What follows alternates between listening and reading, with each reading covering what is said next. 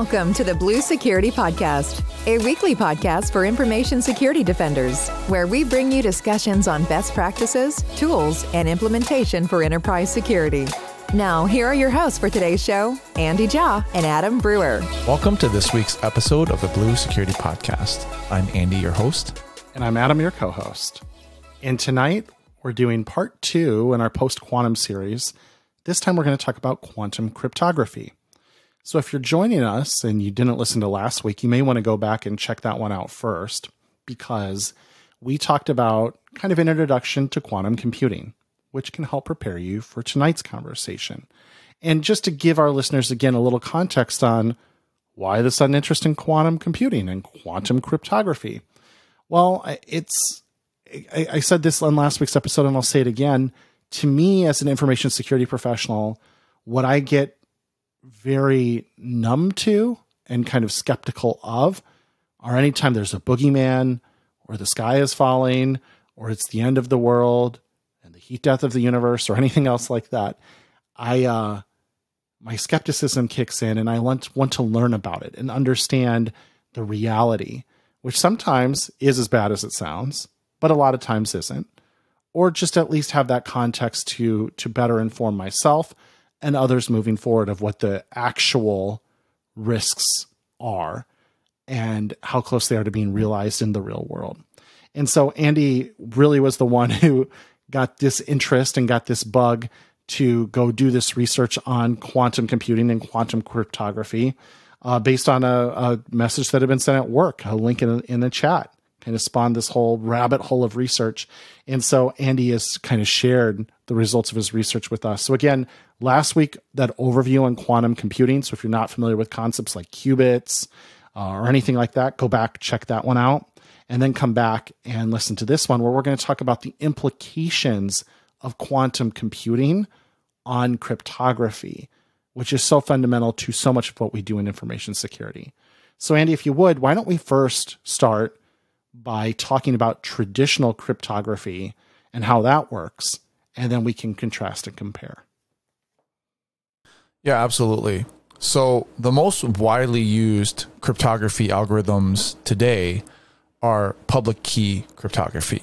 There are many different types, but the ones that are used for encrypting your communications with Amazon for your purchases, or for encrypting different communications or data, it's all pretty much private key encryption cryptography, like RSA, one of the most widely used algorithms that are out there. And the basis of public key cryptography is prime factors. That's the math behind it. The people who designed RSA basically wanted something that was simple to propose but difficult to solve. And so that is the factorization of primes. So for example, if I gave you 2 prime numbers, it's very easy to find the product of that, say 73 times 77. A classical computer or you can solve it just by doing the multiplication and finding the product of those 2 primes. However, if I gave you the number 5,621 and told you to find the prime factors of it, the 2 numbers that are multiplied together to get that number, it's going to take you a while. You're going to take 5,621 and divide it by 2, and then maybe divide it by 3, and then, and so on and so forth until you get to 73, and you find out that it's 73 times 77. So that is a very simplified one, but then take like 2 to the, 3,467th power, and that's a prime number that you're going to try to factor. That's going to take you a very, very long time. In the private key infrastructure, public key cryptography, I should say, the public key contains the product of the 2 prime factors, and then the private key contains the 2 primes, which are the ones that are hard to find. So if I gave you the public key containing the large number, it would take you a very, very long time to find out what the prime factors are in my private key. And that's what makes our encryption schemes work. It's not necessarily that you can't find it. It's just that it's so difficult, or it takes you so long to solve for. which is kind of the basis of information security in general, right? Like, we know that if we're targeted, that most likely a hacker's going to get in, but we're going to try to burden them with layers of security and make it difficult, or take too long that they'll just kind of move on and, you know, figure out a different target. And that's what makes public key cryptography work, is that it just takes too long to solve. And we're talking like the keys that are being used today take millions, billions of years using the most powerful computers linked together in classical computers in order to find the prime factors. So this is not something that you're going to sit around for and wait on. The main issue is that what we talked about last week is, with a large enough fault-tolerant quantum computer, you can solve for this type of math problem in a matter of seconds. So there's a guy who was named Peter Shor in 1994, and he came up with a quantum algorithm before the first quantum computer was actually developed, which is just crazy to me. Like, these guys are sitting around thinking of theories on quantum computing, and they're like, yeah, I think I can come up with an algorithm to solve for public key cryptography using math that it, you know, theoretically exists. But he came up with an algorithm called Shor's algorithm in 1994 that theoretically could find the prime factors of a large enough integer with a large enough quantum computer. Now, we talked about last week where we're still very far away from developing a large enough fault-tolerant quantum computer in order to pull off some of these algorithms. But again, the theory is there, and we're already starting to develop quantum computers physically on a small scale. So this is something that we do need to pay attention to prepare for, and understand that once we have that computer, everything that we know of can be broken within a matter of seconds. Now, recently, even our government has kind of put out statements and agreements and initiatives to mitigate, or at least make aware that we should start moving in this direction to mitigate the risk of quantum computers to cryptography. The White House came out with a statement that's promoting United States leadership on quantum computing.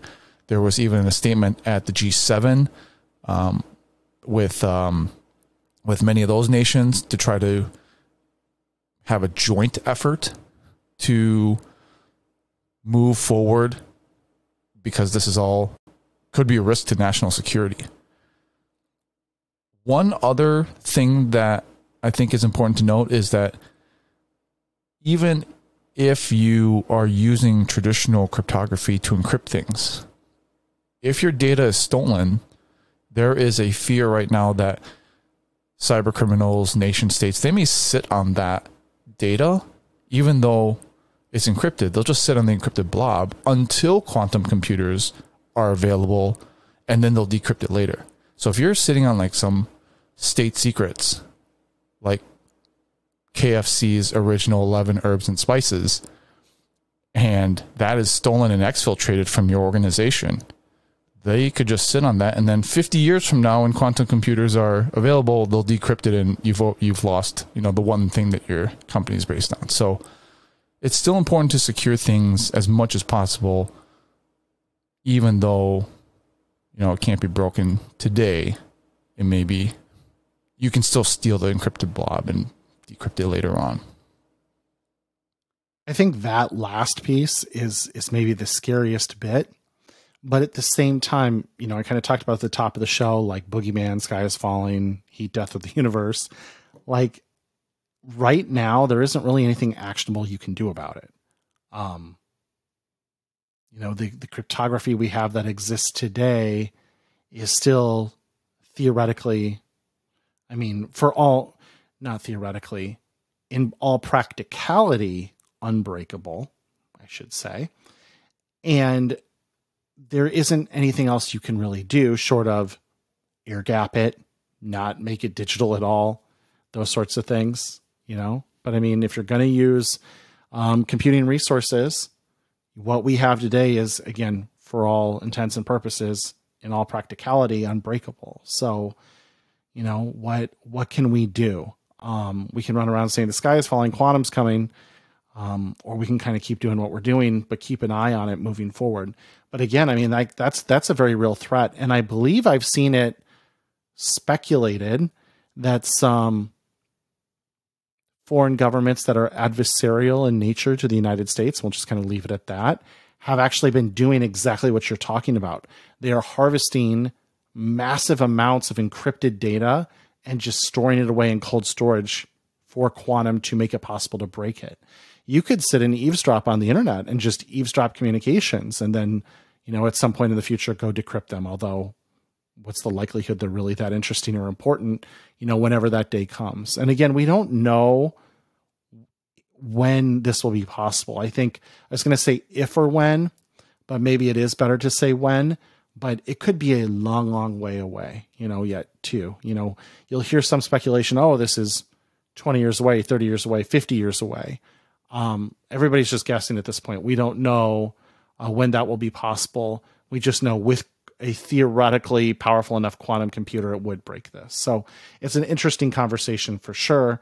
And I think that dovetails nicely into, well, if we have quantum computing that can break this sort of thing, do we have quantum cryptography to defend against it? Yeah, perfect segue, Adam. So computer scientists and physicists have already obviously started thinking about ways to make public key cryptography more secure by coming up with encryption algorithms that are resistant, tough, or near impossible for quantum computers to crack. And so they do this by using protocols that rely on mathematical problems for which quantum computers don't bring an advantage to. Like we talked about last week, quantum computers are very efficient at solving specific things, but they may not be efficient at everything. And sometimes they're actually worse at doing some calculations. So in quantum cryptography, data's encrypted using photons or particles of light. And so this is the part where I'm going to try to explain to you how quantum key distribution works, which is very different than public key exchange. So just like if I have a private key and you're using a public key to encrypt it, I use the private key to decrypt this in classical cryptography. But in quantum key distribution, it's important how that is used for quantum communications, and that is kind of the basis of quantum cryptography, or what we often say is actually quantum resistant cryptography or post-quantum cryptography. But in this case, we're going to talk about the quantum key distribution. So instead of using the product of two primes, like we talked about at the top of the show, as your public key, you use quantum mechanics to come up with a random key using photons. So in this case, I'm going to be the messenger. Adam, you're going to be the recipient. So I'm going to send Adam a randomized polarized photons stream that they vibrate in multiple directions, horizontal, vertical, diagonal, left to right, using a filter. Multiple filters, actually. And Adam, you're going to receive them, and you have to measure which direction that they're polarized using different polarized detectors. One photon at a time, and back and forth between different detectors, guessing which filter I used. So let's say I used a filter that sends it horizontally, and you guess in detector A. That horizontal photon will measure maybe, let's call it 0, using your detector A. But then the horizontal photon will measure 1 on detector B. So let's say you have 2 detectors. And so that kind of gives you the 0s and 1s. And I'm sending them through these filters that align these photons in different directions. You have multiple detectors, which will give you your 0s and 1s that you're guessing which one I used. The key of 0s and 1s are derived from this process. And the recipient, in this case, Adam, you're going to tell me which detectors you used, A or B, for each of the photons. And then I will let you know if you are wrong based on the filters that I use to encode the photons. So what happens in the end, and I know this all sounds very confusing, but essentially I send them through different filters. Adam, you have different detectors that kind of guess, and it's all randomized, which one is the ones that I sent. And you tell me which ones that you used on the detectors on, and I tell you if you're right or wrong. On the ones that you're right, we keep those bits. On the ones that you're wrong, we throw out the bits. And in the end, we have a number of bits that are aligned, and that is our key. So, according to quantum mechanics, the recipient has a 50% chance of guessing the right filter. And that's kind of the basis or the theory behind this whole randomization and getting the key. Then now I can use that key to encrypt the message through a traditional channel and use the quantum key to decrypt it. The private key contains the order of the polarized photons, which is required to decrypt the message. So your public key contains your detectors, right? The order of your detectors, but the order of the photons that I send through is really part of my private key. Like, unless I have the order, you're not going to know which bit is what, right? The bits are out of order in that sense. And what's great about this whole system is any eavesdropper that's going to try to like sniff the key along the wire, if they get into the system, they're really out of luck, because I don't even know the order of the photons that I sent through, because as I said in the beginning, it's randomized. And that's kind of the thing about quantum, where you're using these different phenomenons, right? So I'm using randomized photons, and so there's no way to actually sniff the key because I don't even know it. And if an eavesdropper hacks into the system and they try to, say, copy the photons midstream, they will possibly change the direction of that photon alignment. And if they do that, that'll change the key. Because as soon as you, Adam, receive that photon, the alignment's been changed, and you'll know when we match up the bits on the key that it's not right. And so I'll know before I even encrypt and send my message that we've been hacked, because the key has changed. So super powerful, because an eavesdropper has to measure the photons in order to get the key. But when the key is measured, or the photons are measured, the key changes. And so you can know you've been hacked even before you send the message, because of this fundamental aspect in nature. Quantum cryptography hides information not by using a computer, but by storing it within essentially the unknowability of nature itself, which is, I guess, the best way that I can explain quantum mechanics as a layman who doesn't really understand it, is that I don't think anyone really truly understands it. So in practice, though, this is much more difficult, because any small disturbance can change those polarizations as well. And if you're off by when you're creating these protons and sending them out, when you're creating the photons, if you're off by even like a degree, then there's going to be errors on the other end, and these errors will add up.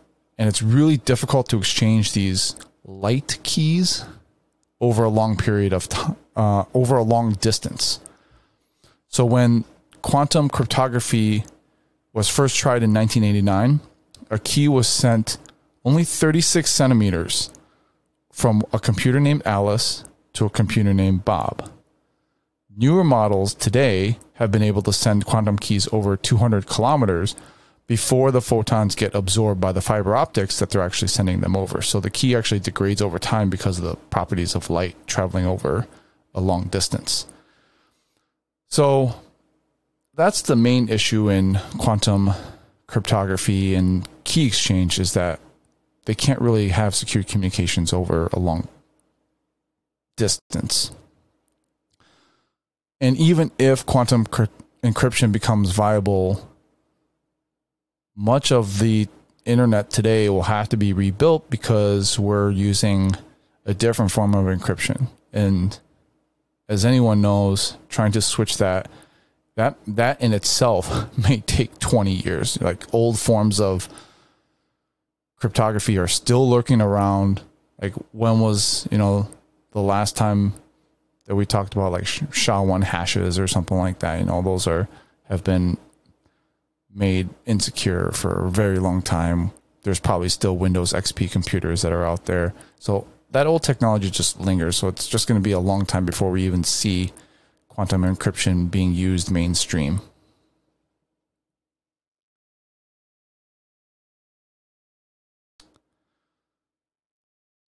NIST recently came out and has been in the news because they finally chose the first group of quantum-resistant cryptography algorithms after a 6-year effort starting in 2016. There's additionally 4 other algorithms that are under consideration for inclusion in the standard, and NIST plans to announce the finalists at a future date. From the first group, there was one chosen right now for general encryption for securing things like websites, and it is called Crystals-Kyber. And if you think that sounds familiar, it's because it is. It's named after the Kyber crystal, which is used to light up lightsabers in Star Wars. So someone on the Crystals team was obviously a Star Wars fan. And among the advantages for Crystals-Kyber, it's mostly small encryption keys that 2 parties can exchange easily, and so it has relatively high speed of operation. For digital signatures, which we use when we need to verify identities during a digital transaction or sign documents remotely, NIST chose 3 algorithms. First one is called Crystals-Dilithium. The second one is called Falcon, and the third one is called Sphinx Plus. And again, if you think that sounds familiar, if you're a Star Trek fan, it is because it is. Dilithium being the fuel for warp drive engines. So the Crystals team, obviously a bunch of geeks on there, big Star Wars and Star Trek fans. 3 of the selected algorithms are based on a family of math problems called structured lattices. And I'm not going to try to even pretend to explain that to you. I tried to look at the websites for this, and it was just over my head. Sphinx Plus uses hash functions, which I kind of understand. There are 4 additional algorithms, like I talked about, that are under consideration for general encryption that do not use the structured lattices or hash functions for their approaches. So it's another encryption scheme or math problem that is being used. So NIST is obviously already moving forward, and I would say, this is also preliminary. These algorithms are all under development. Quantum computers are moving, so a lot of this could change over the years. Just because they've picked something doesn't necessarily mean like, oh, this is the stuff that we're going to use forever against quantum computers. It's all a moving target, but at least we've got something, and that is good. It provides a little bit of guidance for people who are possibly among the early adopters, right? So that's kind of the news and breakdown of quantum cryptography as we have it today. I think a lot of that conversation at the end around some of the cryptographic algorithms that NIST has selected. First, love some of the names, like the Crystals-Kyber as an example. But I think your last point was really, really important to lean into. And again, kind of drawing comparisons back to the early days of public-private key cryptography with classical computing. And you think of how you had PGP kind of come out and was almost literally smuggled out of the then Soviet Union where it was created. and then how cryptography, greater than 40-bit cryptography, was kind of sort of illegal in the United States until the mid-1990s. And Lotus Notes worked around that by giving part of their 128-bit key to the federal government. And like, you think of the different hashing algorithms and the different cryptographic algorithms and how we've discovered almost all of them have like weaknesses and they need to be deprecated and discontinued. And we've had to go turn off TLS 1.0 and all those sorts of things along the way. We're not going to hit it out of the park on the first try here. But if you think about how we got to a pretty good state with cryptography today in classical computing, it came through iteration. And it's going to be the same story here. So on an infinite timescale, if you're listening to this podcast as like some sort of archival recording in the, near the end of the 21st century, and you're laughing at how primitive it is, I make no bones that these are going to be the algorithms of the future forevermore when quantum computing arrives, but it's a place to start. And I think that's overall the entire conversation is really where we've got to be today is there's a birth of something somewhere, and we're kind of witnessing that. And it's fun to see this kind of grow up and develop over time. And, just one other comment as well, the whole description of that quantum key exchange and with the photons. And I think you were talking about how, originally they were centimeters apart, Alice and Bob. They weren't learning application security, by the way. Alice and Bob were exchanging quantum keys. And now it was at least 200 kilometers away over fiber optics. And you were talking about how some of the internet infrastructure may need to be reconsidered long-term. Like, that's all super interesting stuff. And if it sounds like super different, it's because it is, right? Because what we have today, like the concepts we have today, are going to dramatically change. And I think most of us got in this business because we like change, but we like incremental change more than we like wholesale change. And so this is going to be, I think, a challenge for all of us to find the right context for this. Because again, this is not the boogeyman that's knocking on the door tomorrow. We're not all doomed. Classic cryptography is not dead by any means, but there is the possibility that someday, yes, everything that today is practically unreadable becomes easily readable. That's scary, but there's not a whole lot we can do about that right now. And we don't know when that might be a problem. So we'll monitor it and we'll observe it and we'll go from there. But certainly an interesting thing to think about as we look towards the future of our industry and our business and how we'd be impacted moving forward. And so, my hat's off to Andy for doing all of the research and homework on this and bringing it to me and the listeners. I've certainly learned a lot along the way, and I look forward to further updates on quantum computing and quantum cryptography, because I feel like we're only scratching the surface here, and there's going to be more to come, and I'm excited to learn about it. I just wanted to add a side note, because often, Adam, you have a very deep knowledge of computing history.